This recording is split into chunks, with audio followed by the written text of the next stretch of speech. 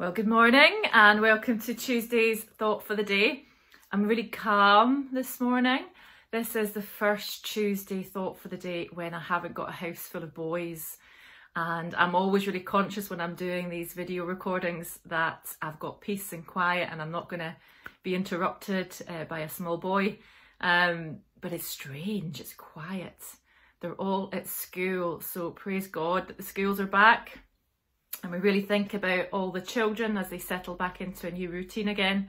And we think about the teachers that have done such a good job already at welcoming the children back and getting them more settled again. But I must say I am really enjoying this peace, this quiet. I can sit at my desk and actually hear my thoughts. It's a wonderful thing. But anyway, this morning I hope you are well. I hope the changes that are happening in the future as we ease out of lockdown are bringing you more hope, and it's a nice feeling to think that we can travel now and see our family. I saw my mum and dad for the first time since Christmas on Friday. They came through to Dundonald and we had a barbecue in the garden and it was wonderful. So it's wonderful that the travel restrictions have eased and we'll soon be able to eat out again or go to a coffee shop and meet our friends, which is just lovely. But my reflection today is about all the things that you have stopped doing for the last year and a bit. So as COVID happened, a lot of activity stopped as we were forced to stay at home and things like that. But in this experience, have you realised that there was things you were doing in the past that you don't want to go back to? Do you know, our reflection in the church was that we were just too busy. We had so much activity. There was so much church activity that it took us away from things that were important.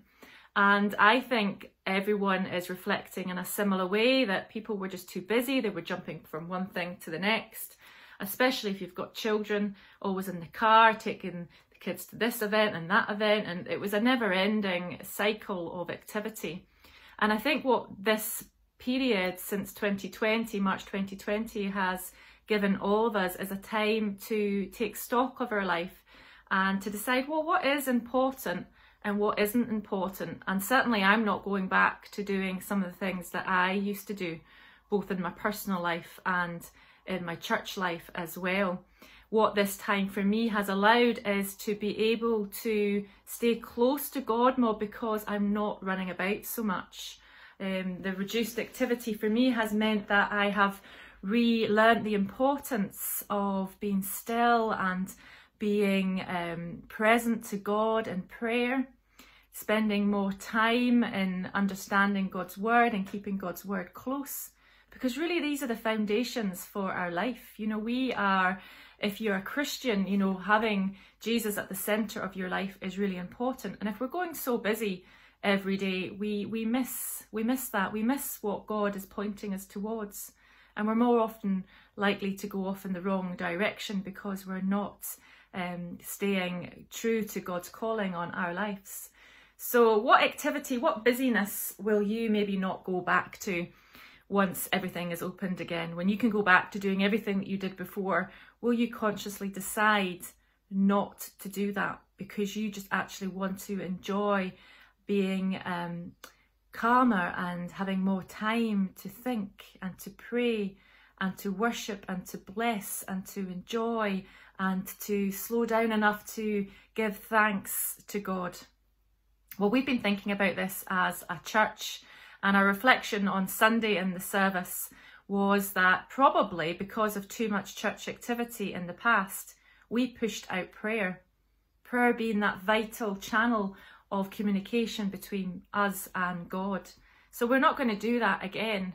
We're going to go back to church, hopefully together as a family of faith, which will be wonderful. But we'll just enjoy the simple things, the simple pleasures of being back together again. We don't need to be doing all that activity that we once did. So that's my wee thought today, that what is it that you have stopped doing in this lockdown period that you won't start doing again? Because these thoughts for the day for the next couple of weeks is all about how we can have more joy in our life, And I think we can have more joy in our life when we are staying closer to God, and when we're slowing down enough to hear what He wants for our life. So that's my little thought for today.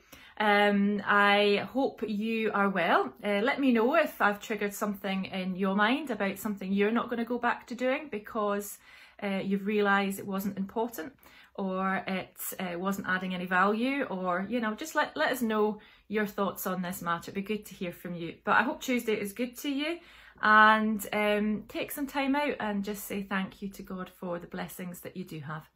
And I'll see you soon. Bye bye.